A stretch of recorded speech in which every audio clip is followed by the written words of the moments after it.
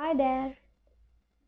Today we are going to learn simple subtraction of two-digit numbers, and for that we are going to use the beads in these two rows. Alright, the earthly and heavenly beads here in ones place and the tens place. Okay, up till now we have learned simple addition, simple subtraction of single digit numbers, and we have also seen small friends. Okay, if you haven't seen those videos, I'll link them in the description below. And subscribe to my channel for regular updates and hit that bell icon. Now, without wasting our time, let's get back to the video. We are going to learn simple subtraction of two-digit numbers with the help of these three examples. Okay, let's go ahead with the first one. 69 minus 13, that is, okay, so 69 on your abacus, right? And now from this we are going to subtract 13. So how are we going to do that? We are going to subtract 1 here from the tens place and 3 here from the units place. So 69 minus 13, that is 56. That's correct. Right. Next one. 87 minus 35. Right. 87. So this is 87 on our abacus.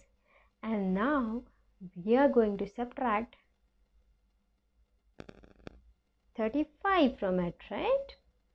So for that, we are going to move these three earthly beads away from the answering bar and this one heavenly bead 5 away from the answering bar. Alright, so zoom. The answer is 52. That's correct. Okay, one more. Now 84 minus 50. Right, so this is 84 on our abacus, right? 8 here in the tens place and 4 here, 4 earthly beads here in the ones place. Now from this we are going to subtract 50, that is 50. So for subtracting 50 we are going to move this heavenly bead here in the tens place away from the answering bar. Shall we do it? Zoom, there we go. So 84 minus 50, the answer is 34. That's correct. You are now becoming expert. Keep practicing and keep learning it. If you want to learn it in detail, you can check out my course on Udemy. I'll link it in the description below.